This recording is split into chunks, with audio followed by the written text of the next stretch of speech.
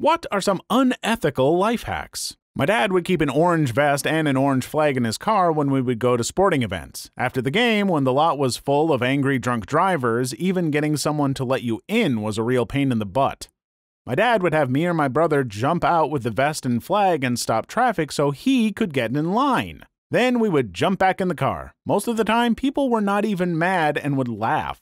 Me and a couple of friends bypass our uni print queue and pay system by using the printer's IP address to print straight to it rather than using the print release terminals.